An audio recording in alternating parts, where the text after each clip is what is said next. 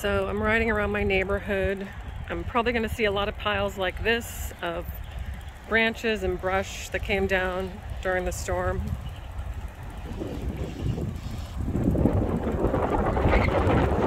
Ooh, it is beautiful and breezy here. Yeah, this person lost a big section of their fence, but it doesn't look too bad. Looks like right around the corner, boarded up. They have not unboarded yet. The dog bar is pretty battened down. Looks like a lot of their doors are hurricane-type garage doors.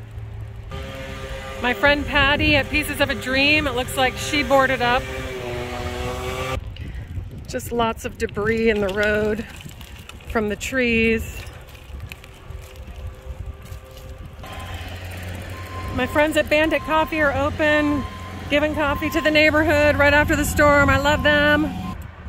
So just so you know, what happened in Port Charlotte, Florida was supposed to happen right here in St. Pete. And as I'm showing you, it would have looked a lot different.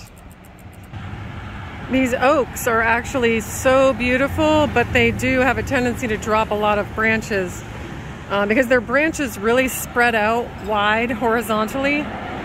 So I can see some down there on the side of the street. Whoops. Whoops! I'm getting crazy over here. I think that might be an electric company vehicle right there. I also think I hear a generator behind me. So keep in mind, my neighborhood is kind of a wealthier one, so I'm not seeing a lot of whole trees down yet, and it's probably because they had the resources to get it taken care of right away. Oop, gonna back up for this electric company vehicle. So to give some perspective, there were wind gusts up to 75 miles an hour for this, and probably the majority of the damage happened right near the water. I'm 5 miles, actually 6.7 miles from the water. So, you know, I'm sure there were some downed trees in my neighborhood yesterday, but it looks like they did a really amazing job of getting rid of them. So here's something going on here. It looks like with electricity, or I think they might be in a manhole. I don't know, but something's going on down there. They're trying to fix something. Well, this used to be some big dead tree that must have come down in their backyard because I don't see anything here. And these people boarded up their house. I mean, a lot of these people might have boarded up their house and already taken it off. Yeah, these guys lost some pretty big pieces of tree, but oh shit, it did fall on their car. Wait, how's that even possible? Their car must have been parked around back because there's no tree above this car, but this car clearly was smushed by a giant branch. Oh my god, I feel so bad. Oh wait, there is a, yep, there's a stalk of a tree right there. Oh, that's too bad. That sucks. There seems to be lots of piles on this street. There's a pile back there.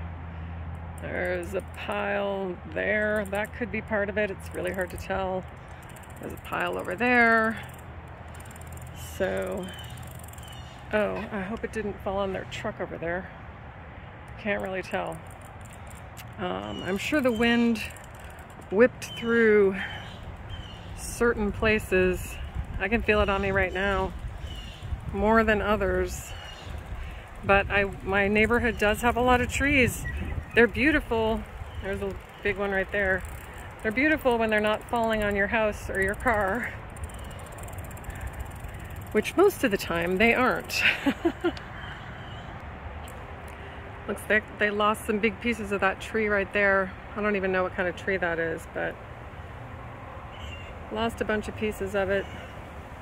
I haven't seen any trees that have fallen right over yet. There were some I've seen in photos, but apparently the ground has been wet and a tree will just fall right over and bring up the grass with it. Well, this one looks like it might have fallen over. I honestly can't really tell. This just looks like the top of a tree, but It's definitely not supposed to be in the road like that. So I don't know what happened to this poor tree, but I don't think it's going to make it, which is too bad because it's got these beautiful white flowers on it. But it looks like it's not in the ground anymore, so that's too bad.